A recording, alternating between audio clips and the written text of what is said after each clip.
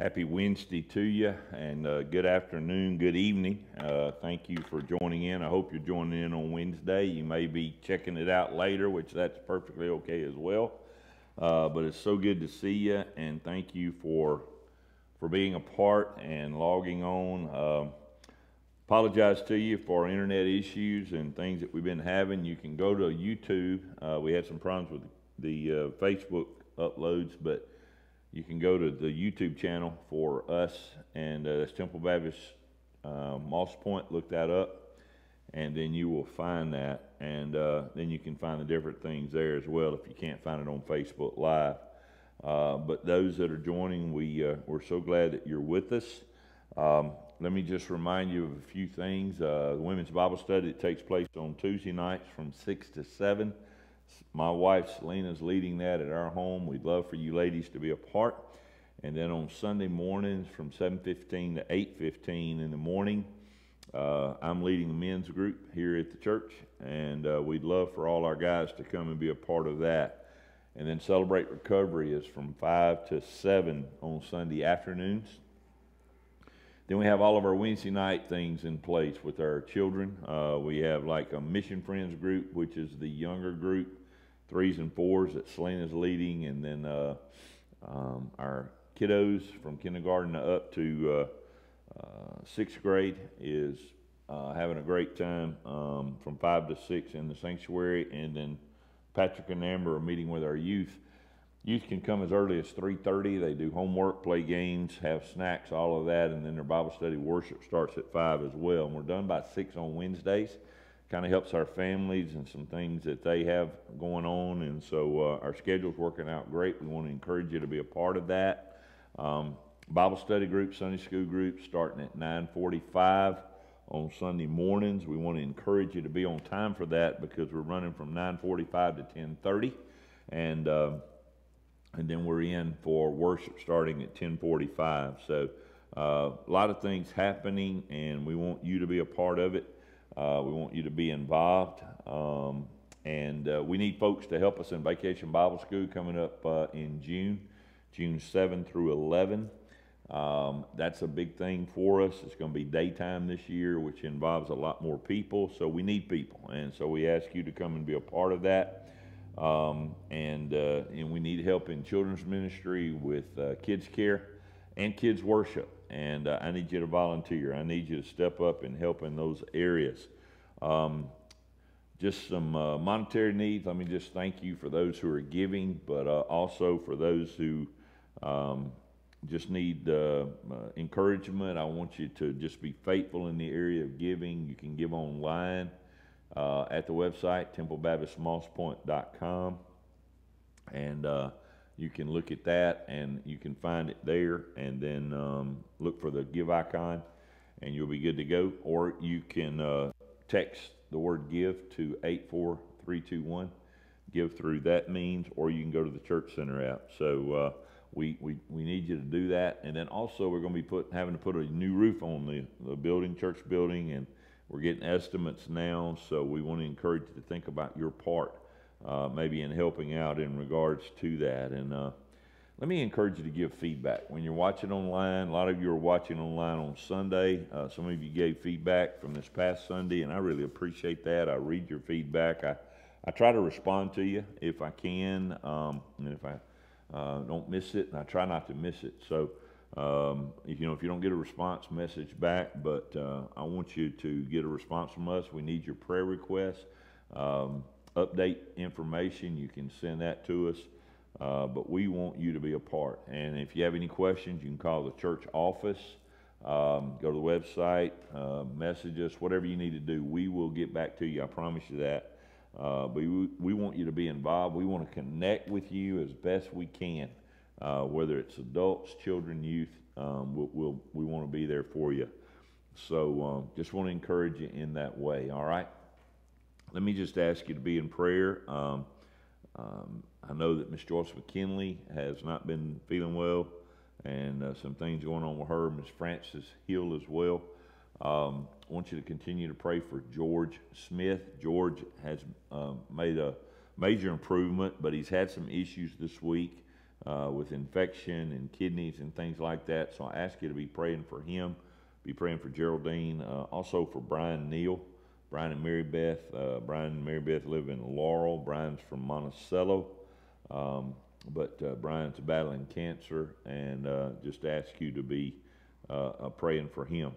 And so I know there's others that you're praying for, and God's working, God's moving. And so just keep that up. Let us know if we can join in with you in prayer.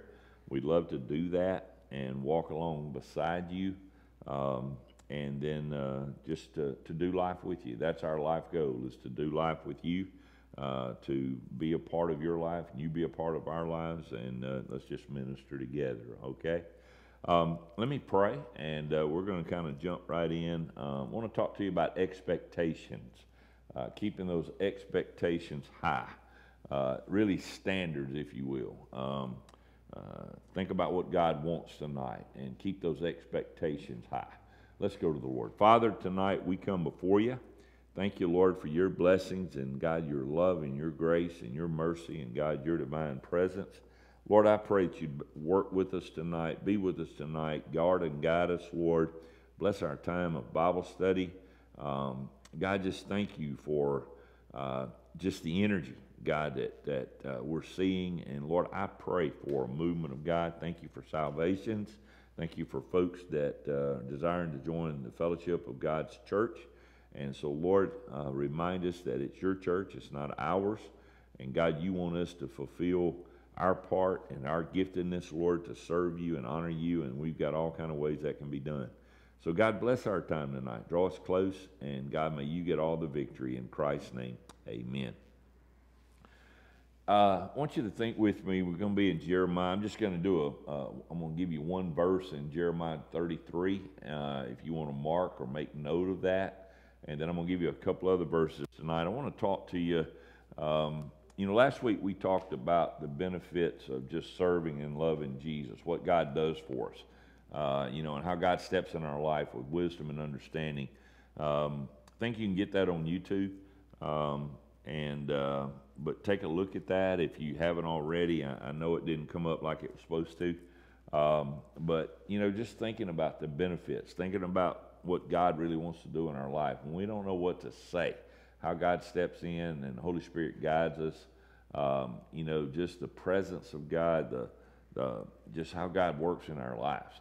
And tonight I kind of want to continue thoughts in that way, but expectations. I want you to think about your expectations, your standards. We're doing men's Bible study as Kingdom Man by Tony Evans. And I used an illustration on Sunday that Tony used from the standpoint of a basketball goal. A basketball goal is supposed to be set at 10 feet. Well, you walk in the gym, you see that 10-foot goal, and you see all the professional players and high school players and college players and all that, and they're dunking that ball at 10 feet. Well, you may have a youngster, or you may have an old guy like me can't dunk it at 10 feet. And so what do? If we can lower the goal, the basketball goals we have in our driveways and all of that, they're adjustable, so we're able to lower them. And so we'll lower that goal down to 8-foot goal or 9-foot goal or whatever, so you can dunk it, And even with little boys, we'll bring it on down. We'll hold our little boys up, and they'll take the basketball and drop it through. And it's a big deal just to get it in the hoop in that manner. Well, the analogy is that that's the way we do life. God's goal is set up there like 10 foot, and we want to lower it to 8 foot so we can slam dunk it, and we justify and rationalize what we want to do. And so, I want you to think in terms of that. God's standard never changes. We change his standard. We try to make it fit for us, but the standard of God never changes. And I want you to think on the terms of how great God is. How great is our God? And God's waiting on us to come to him, to follow him, to listen to him. And that's really what I want you to get from tonight. And I want to use a verse in Jeremiah, as God told the prophet, he was promising restoration to the nation, dealing with the Davidic kingdom and just all of that kind of stuff. And here's what God says in Jeremiah chapter 33, verse 3. He says, "Call to me, and I will answer you. I will tell you great and mighty things which you do not know. Call to me, and I will tell you great and mighty things. I will answer you. I will tell you great and mighty things which you do not know. That's the key right there. That we plug into God and let the wisdom of God, the understanding of God, just come into our life. I'm telling you, we serve an amazing God. Now, you think about your life. I'm thinking about my life. You know your life, and I know my life. But I just think about the things that I've done, the things that have separated me from God's love, from God's presence, from God's salvation. God always loves us. Doesn't really separate us from God's love. God loved us. The Bible says that God demonstrated his love for us, that while we were yet sinners, Christ died for us. And so we're not separated from God's love. We separate ourselves from his blessing. We separate ourselves from his salvation from the standpoint when we reject him. But when we surrender to the Lord Jesus Christ, the Bible says, for God so loved the world that he gave his one and only Son, that whosoever that would believe in him would not perish, but they would have everlasting life. That's salvation. When we place our faith and trust in him, the Bible says that all have sinned and come short of the glory of God, and the wages of sin is death, but the gift of God is eternal life. And the Bible says that if we confess with our mouth the Lord Jesus and believe that God raised him from the dead, then you and I will be saved. And so, anyway, when you think about that, when we reject that, then, we're rejecting God. But I want to talk to you about those expectations. I want to talk to you from the standpoint of God just letting us in on things we don't know. The very wisdom of God, things that we were talking about last week, things that, we don't know what to say. God steps in, the Holy Spirit steps in, and that's what he was telling Jeremiah. He said, look, call to me. I'm going to answer you. I'm going to let you in on the things that I know that you don't know. And what better way to do that? I mean, think about the prayers that you pray. I had a conversation in recent weeks with someone, and they were talking about how their kids praying, and one person even told me recently that their daughter was talking in her sleep, and she was praying in her sleep, which is pretty awesome in itself. But I want you to think about the prayers that you pray. Do you pray the same kind of prayer that you prayed when you became a believer? What kind of foundation is under your prayers? What kind of expectations are under your prayers? Do you pray with certainty? Or do you ask God for something and in the back of your mind you're saying, well, I don't think God will answer that. I don't expect God to answer that. Do you pray with boldness, expecting God to move? Tonight I want you to realize God loves you. God wants to answer your prayer. I think we need to pray big prayers. I think we need to pray bold prayers. God wants to bless us. And I think one of the mistakes we make, most of the time we're trying to do life in our own strength, so we don't get outside of what we can control and what we can do. And the truth is that many times we lower our expectations and we justify and rationalize things in our own life. And when life gets tough, I mean, we just kind of bring our expectations down. And the results of that is we settle for less than what God really wants. God's best for our life. God wants his best for us. And so many times we battle between what's good and best. Hardly ever battle what's bad and good. It's always between what's good and best. And so many times we're guilty of lowering that standard. And so I want you to be challenged tonight to keep the high standard of God. Keep it there and watch what God will do. And then set examples for others to follow. Set the examples for those who come behind us, for all those who come behind us. They may follow the Lord Jesus Christ. That you can tell them, do as I do as I follow Christ. Keep your eyes on the will of God and watch what he does. We're to point others to Jesus Christ, and our lifestyle are to point others to Jesus Christ. If there's anything, believer, in your life that's not pointing others to Jesus Christ, but you need to get rid of it. You need to get it out of your life. And so, the high expectations, the high goals. We ought to have high goals. Be bold in our goals. I'm praying that God's going to provide on this roof that we got to do here at the church. Not taking that lightly. I believe God will. But we need to be strong in our prayers. Been praying for a long time that God just expand our territory. and he has. And one thing about the pandemic is it forced us to expand our territory and the things we do. And so, set goals that only God can reach. If God don't reach them, then they're failures as far as we're concerned, which God doesn't consider us a failure. God just, in our own eyes, we may consider it a failure, but I want you to set goals that you say, God, if you don't come through, I'm sunk. I'm a sunk ship. You remember in Genesis 18, go back there and look if you get a chance, Abraham and Sarah. And they were both up in age. The Bible says she was past childbearing when the baby was born. When Isaac was born, Abraham was 100. So, they were on up there bumping 100. And, and the Bible says in verse 14, is anything too difficult for God? Is anything too hard for God? And the answer is no.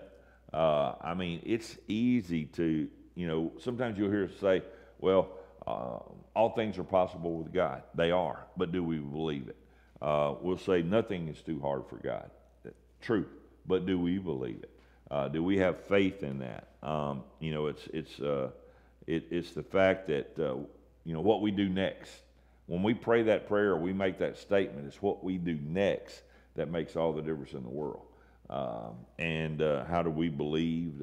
Do we actually believe God's going to provide? There's people in my life, I look back at their faith aspect. George is one of them over in Africa, but there's some pastors over there. Tobias, an African pastor over there, and I watch them and I see their faith. It's amazing to watch that and watch God, how he moves in their life. And so think about that. In John 13:17, Jesus makes this statement: if you know these things, blessed are you that do them. So when we know something's right by God, then we know that if we do them, then the blessings are going to come according to the Word of God. And God does not lie. God is faithful to his Word. And so, at the same time, the Bible says if you know to do these things and you don't do them, then that's sin, right? But if you do them and you do what God wants you to do, then God blesses in that. And that's where I want to go with that for the next few moments. And we won't be long. Just stay with us. I want to give you really three things that I want you to think about, three thoughts in regards to keeping the standards high, keeping the expectations up, watching what God does. If you know to do these things, you do them, the blessings will come. The first thing, to have the blessings of God, we got to do what he says. We must do what he says. We're talking about the lordship of Christ in the kingdom men. And, and Tony Evans says, you're not a kingdom man if you're not doing what God wants you to do. That's pretty basic. It's pretty down to earth. Everybody can get it. You're not a kingdom woman unless you're doing what God wants you to do. You're not a kingdom youth unless you're doing what God wants you to do. You're not a kingdom pastor if you're not doing what God wants you to do. And so, basically that's defined by disobedience, and God doesn't bless disobedience. We do what God says. And, when God leads us, there's things in God's Word that's written down that are commands. You don't even have to pray about those, because as a believer, he's already told us to do them. We're to be witnesses. We learned on Sunday through Bible study, Brad and Patrick and them, in the Great Commission, to make disciples, to baptize them, to teach them, to observe all things that God has put before us. How are you going to teach them? Tell them and live it before them. Let them see Jesus in you. And so, when you think about life, be careful not to get attached to a method or take ownership. Let God move. Life changes, and it bothers me when people take ownership. We got to be willing to do whatever God leads us to do. So when you think about what God says, when you want the blessings of God, or you desire the blessings of God, then you got to be obedient in doing what God says. And so, sometimes tests come our way and people wonder, why in the world am I going through this? Well, it's to show us where we really are. And it might very well be an area of disobedience or an area of weakness. So you think about that. Show us where we are in our walk with him. It's not to show God where we are. The test comes to work in our life. So, God will never bless our disobedience. If we can ever get that through our thick skulls, then God will do some amazing things. When we refuse to do what God says, that's disobedience. It's sin, and God's not going to bless it. So, when we always look to God to stay in the familiar, God wants to stretch us. God wants us to step out in faith, to do things that we've never done before. To be truthful, God's not predictable. We take mission trips, and one of the things we tell them on mission trips is you got to be flexible. You can't go with a rigid thought. We may train you one way, but we may get there and have to make some changes. God is an unpredictable God. And now He stays with His truth, with His Word, with His foundational principles. Those never change. But there's different things in our life that's going to change. And, when we think about our obedience to God, it needs to rise to the top. For the blessing of God to come, then you and I need to be obedient, right? We need to do what He says do when He says do it. Don't hem-haw around. Don't find excuses not to do it. Just say, yes, Lord, and watch what God does. And, you may be like Moses when God told him to lead the children out of Egypt. He tried to find a way out of it. But God told him he could do it. He tried to emphasize his weaknesses. God said, I'll overcome your weaknesses, all right? And that's what He'll do in our life. Our shortcomings, He'll overcome them. So the second thing is to walk in the blessings of God and have the blessing. Don't look back. Don't look back. Look forward and say, okay, God, I don't get it all, but I want to walk with you and walk by faith. I know that's easier said than done, but when we trust the Lord, watch what He's done. The best is yet to come, and the past is gone. There ain't nothing we can do about yesterday. There's nothing you can do about yesterday, and look forward to the future. Luke chapter 9, verse 62, Jesus says, the man who puts his hands to the plow and looks back is not fit for the kingdom of God. So I plead with you tonight to look forward, to pray bold prayers, to seek the will of God, to do what He says. Don't hem-haw around. I told you on Sunday, one of our issues is people don't want to do nothing. We can't find people to work today, sitting at home and not doing anything. Get up and do something. Find something to do for the Lord, and be what God wants you to be. When you're thinking about looking back, think about what I just said a moment ago with Moses. When God chose him to lead the people, he started giving excuses, right? Looking back, I got this wrong, and I don't speak well, and I can't do this, and I can't do that. God still chose him, and God moved. And, it's not about our abilities. It's about our availability. And God wants to move in the midst of our availability. And, don't look back. So many people, their past, they let their past hold them back. Man, if you've come to Christ, the Bible says you're a new creation. Miss, if you've come to Christ, the Bible says you're a new creation. You're in Christ. And don't worry about what happened before. Just serve the Lord in the midst of where you are.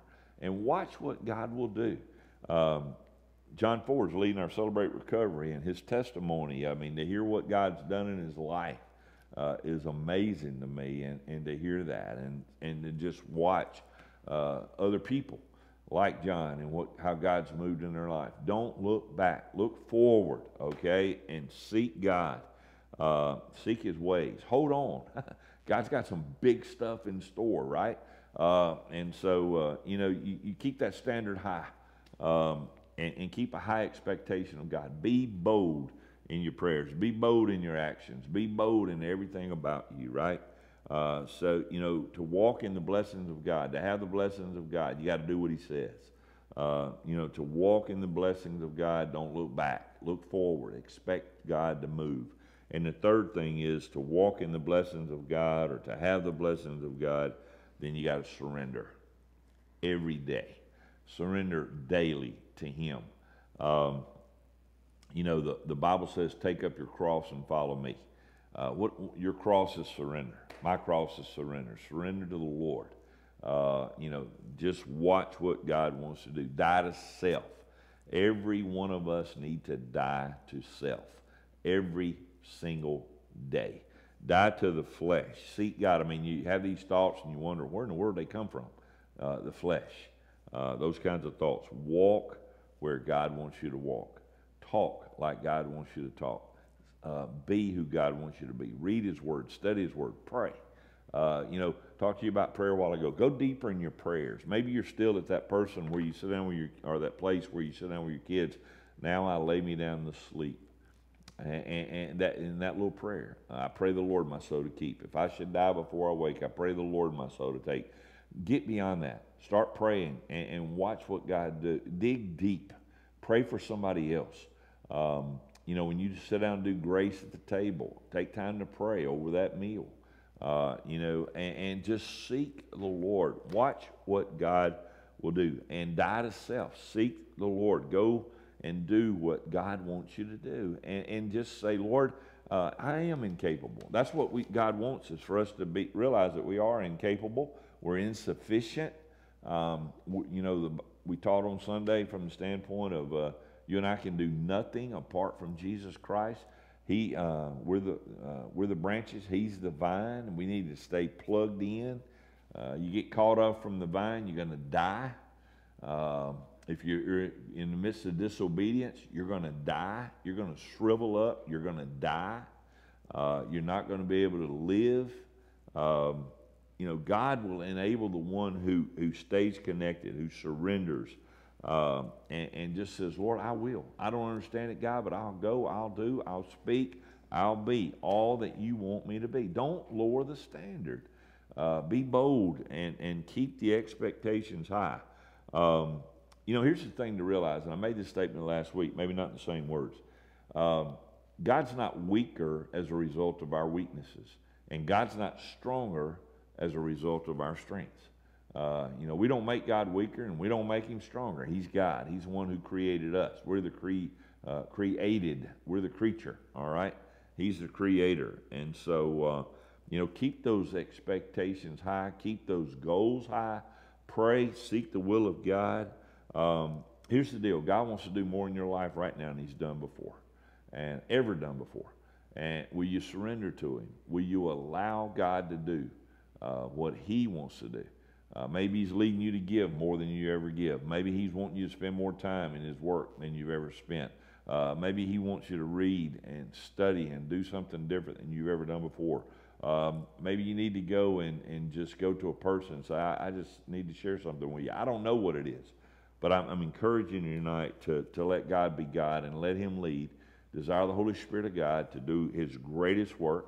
Let Him have complete control. The Lord God, the one who's in control, the God who rules. That's what that means. If you go back and you look at that, Lord God, the God who's in power, the God who rules. We're nothing apart from God, okay? So my encouragement to you tonight is to trust the Lord. Keep the standards high. Keep expectations up there. And be bold in all that we do for the kingdom purpose. It's not for our will, it's not for our purpose, but it's for His will and His purpose. All right? I hope you finish the week well. Love to see you on Sunday. Love to have your feedback. Text me, call me, send it to the office, message us, whatever you need to do. But we're going to be looking for you Sunday. Bring somebody with you to worship if you can come. If not, bring somebody to your house. Have a get-together there. Feed them, whatever you want to do. Have a brunch. I don't care. Just get people together and let's see what God's going to do, all right? We love you and we care about you. Don't forget that. Let's pray. God, thank you for tonight. God, I pray that we would raise the bar, that we keep the standards there. And God, we would ask you for your divine guidance and your divine will. God, that we stand amazed in the presence of our King. And Lord, I praise you today and tonight. And Lord, I pray your blessings in Christ's name. Amen. May God bless you. Hope to see you on Sunday. Good night.